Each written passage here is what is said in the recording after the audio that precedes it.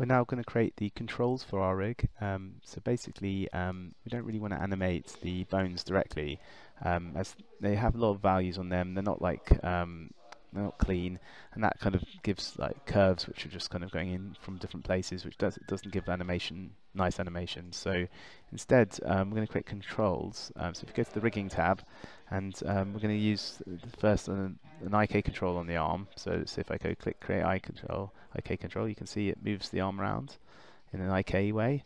But there's another nice feature actually instead we can use, which is the limb control, which actually has IK and FK blending.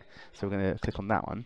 So I just undid that, and now so it looks like the same, but you see here it's now got an IK FK blend, so we can now blend on and off IK and FK.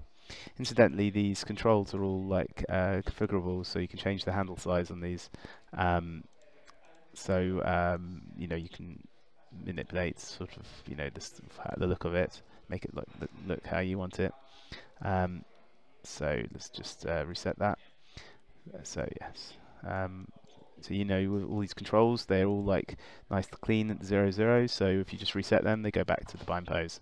Let's put one on the other arm like this. Create another limb control, and we're going to create one on each of the legs. So the legs also work the same, and one on this one. So actually should show you how these things work. These are the pole vectors. So when you create, when you bend his arm, these elbows kind of aim at these controls here, so you can do this and move them around when you're animating. It makes means that you kind of fix exactly where the elbows are pointing, which is, helps the animation come out cleaner.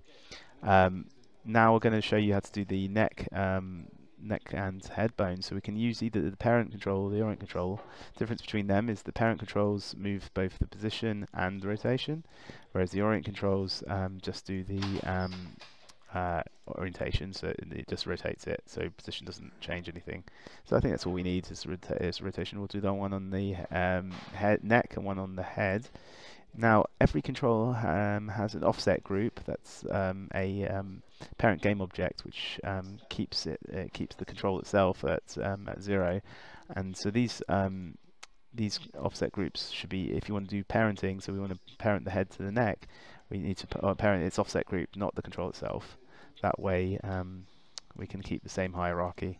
So that's pretty much the character rigged. So now we will be able to sort of animate this character directly like this.